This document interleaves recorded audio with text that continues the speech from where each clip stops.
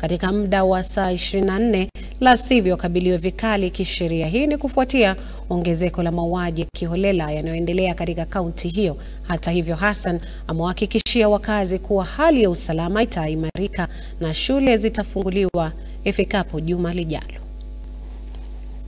Kuelezea wananchi ya kwamba wale ambao wameingia katika sehemu hii ya Samburu ambao wanajifanya eti ni wafugaji waondoke mara moja, la sivyo, na tumeweka mikakati, tutawaondoa kwa lazima.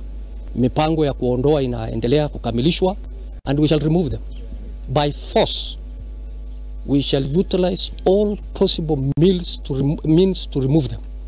We will uproot them. We will deal with them and make sure we consign them to where they come from. We have no business having people who masquerade as herders, yet they are not herders but armed bandits, armed terrorists. We have no time for them.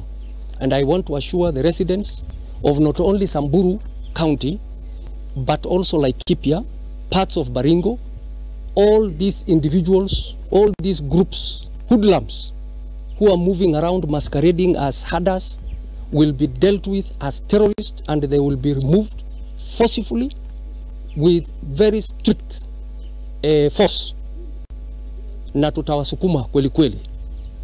Jambo lingine ni kwamba tuko na timu maalum ambayo iko chini ya mkuu wa kikosi cha polisi katika Regional Police Commander, ambaye hivi karibuni itatutembelea sehemu hii ya Murijo iweze kushika doria na kuweza kuondoa wale wakora ambao wanahangaisha wananchi pale.